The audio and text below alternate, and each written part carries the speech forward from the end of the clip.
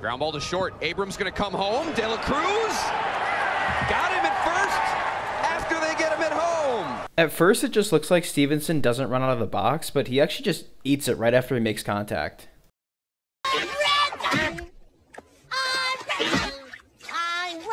Play on. Garcia rips one down the right field line. Garcia over, slides, it has it kick off of his leg.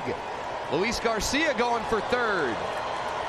Throw from Semien is high, up against the screen, and a Little League home run for Luis Garcia.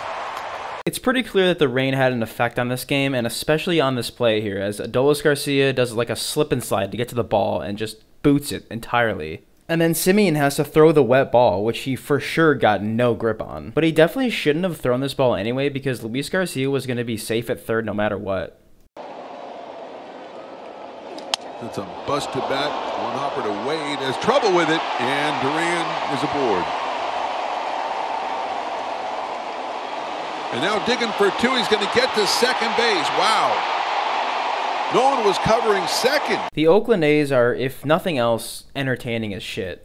So this play looks pretty bad for Tyler Wade, but it's really not his fault because no one's covering second base. I don't know where the second baseman is, and I don't know where the pitcher is. And then, of course, he realizes what's happening, so he starts to sprint over there and just boots the ball. And as bad as a fielding play as this is, it's also just a really heads-up base running play. The first base coach is on this right away. He tells Jarren Duran, hey, no one's covering second, dude. He's like, oh yeah, well, might as well take it. And then, of course, Mark Kotsay comes and makes a pitching change right after that play. He's like, why did I take this job?